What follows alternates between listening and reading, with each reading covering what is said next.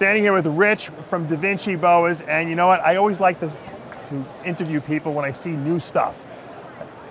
I saw the word Kraken. Now I think Kraken, I think Clash of the Titans.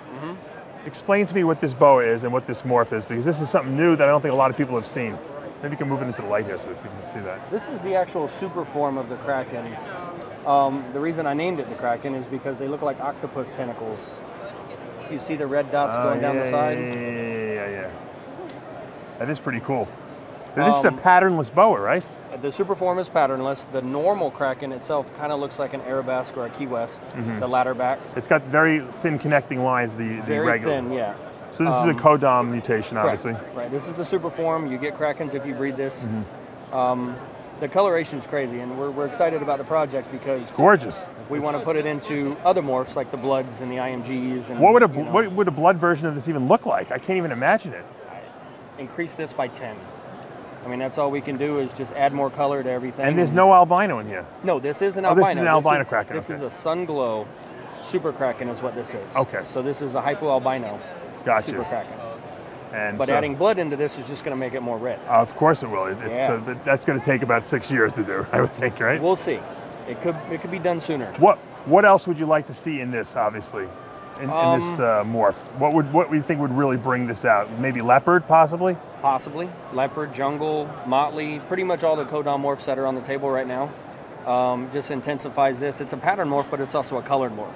Now, this must be exciting to have something that no one else really in the country has, or only a couple people do. Yeah, I invested into it. I was grateful that they let me into the project, and there's only 3 people that have them. So I'm assuming these are not for sale. No. Yeah. Not for sale.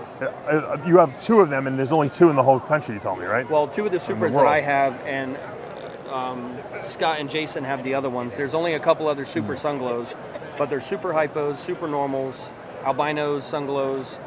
Now, how can you tell they're super hypo, too? Well, the super hypo is more reduced pattern.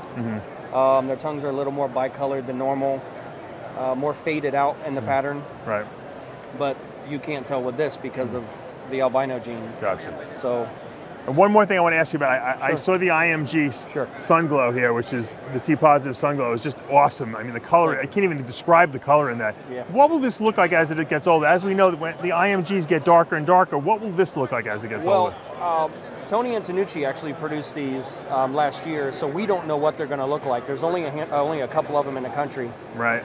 He's not turning black like you would think an IMG would turn black. Yeah, he's got like weird coloring. So I'm thinking he's probably going to keep this base color. His sides might go black, but he's going to keep most of the color that he has. Tony has another one that's lighter than this, but this one's turning more black. What an unusual head too, and the eyes is just wacky. Neat.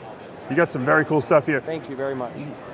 I see you got some carpets too. What would you say are your coolest carpets?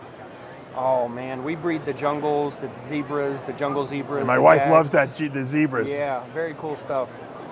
And we're crossing all these, making some cool morphs. We have some albinos and sunglows coming next year. Cool. So great talking to you, man. Absolutely. Thanks, man. You're welcome.